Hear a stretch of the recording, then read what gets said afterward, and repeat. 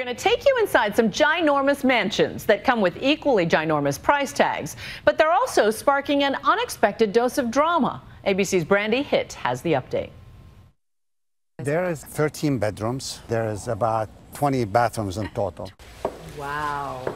Mega real estate developer Mohammed Hadid has made a career building luxury hotels and homes for the uber rich. Hello, ladies. Such as this one, showcased on Bravo's reality show Real Housewives of Beverly Hills, featuring Hadid's ex-wife Yolanda Foster and it-girl daughter and model Gigi Hadid. We just brought in all these olive trees from Northern California. But these days, Hadid is not making many friends in Beverly Hills or in even more exclusive Bel Air. This is actually one of the medium-sized ones. This is about, I would say, 30,000 square foot home. Yeah. Some high-end developers seem to be done with mega mansions, tearing them down for the new Giga-Mansions. And nearby residents like Jennifer Aniston, whose house is 8,500 square feet, are fighting back, voicing outrage to city officials.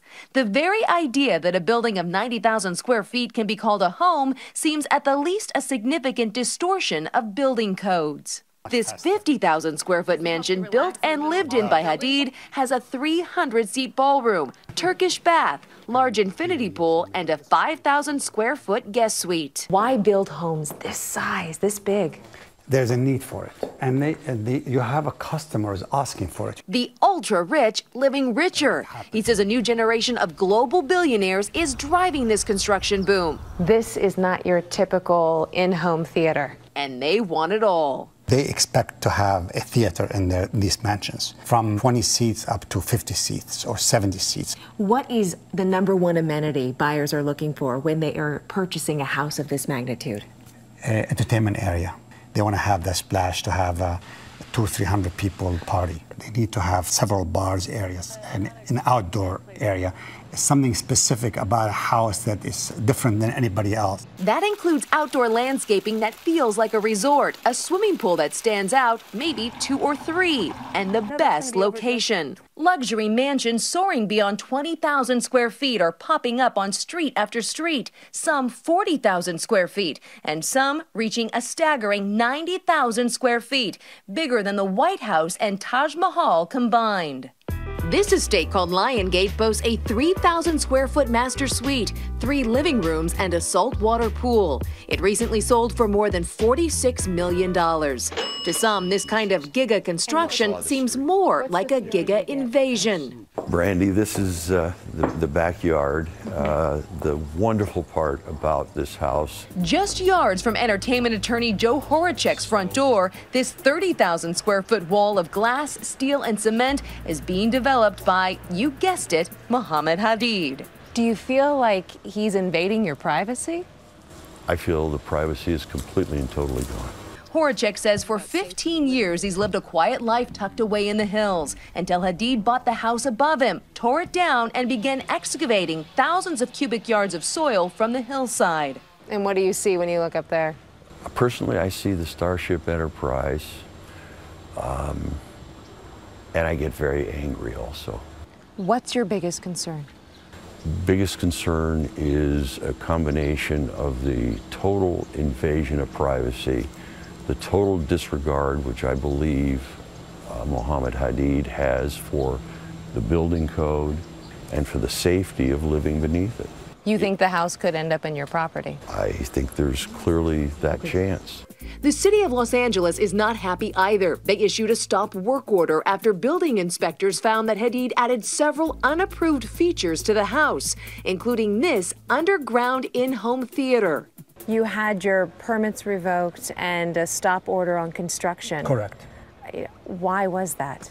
Well, the neighbor have complained to the city, and they decided that they want to look into it. We got our permits correctly. You can see the ocean from here. So you can see it's it's kind of modern home. Hadid showed us the property from his perspective, where you can see Horacek's house directly below. Whoever is going to live here is not going to stand here look down, and he can do something with that. He can put shrubs, he can do other things. Since our story first aired, Hadid has gone back to the approved building plans. His attorney telling us it's going to be simpler to remove those add-ons now and have the house comply with the original set of plans so that our client can finish the project. And when it is finished, this Giga-Mansion will have 2 wine cellars, a moving bar that swivels, and a wraparound infinity pool. You have the people who have the yacht, and they have the plane, and they have the house in Santorini, and they're buying a house in LA. Real estate expert David Kramer says this high-end building boom started with the sale of famed TV producer Aaron Spelling's 56,000 square foot home.